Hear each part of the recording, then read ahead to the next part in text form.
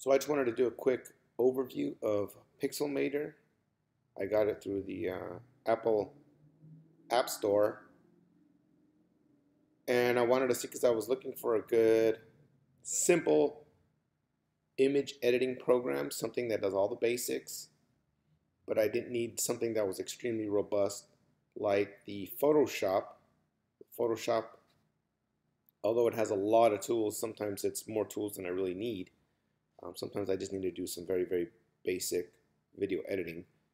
So I went ahead and bought the Pixelmator just to see if it would work out for me. And so far, it's actually worked very well. It's a very simple program to use.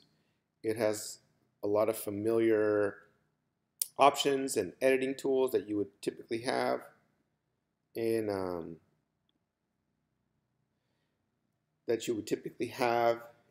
a image editing, cropping, selecting.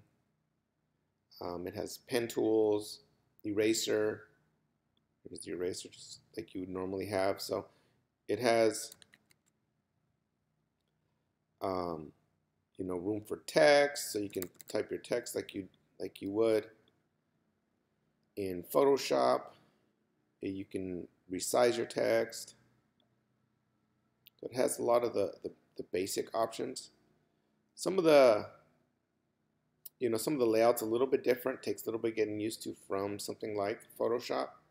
Personally, I felt like this was worth the price, considering the amount that you would pay in the long run for Photoshop if you're not using something so robust.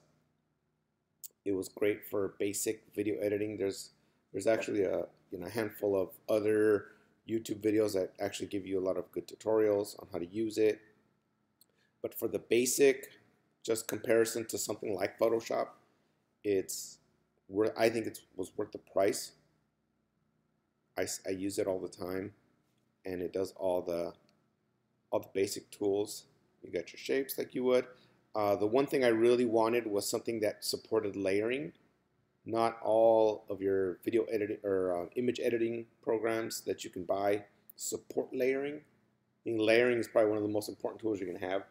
So overall, it's a really good program. It has all these here. Let me just bring up all these options so you can just kind of see all the basic stuff that you would have: the rotations, the resizing, the trimming, cropping. The cropping is the one I use all the time. Just select. I got my little Lego man here. That's what it's going to select, and then cropped. So I would recommend it if you're just using something basic, something simple for your just standard image editing.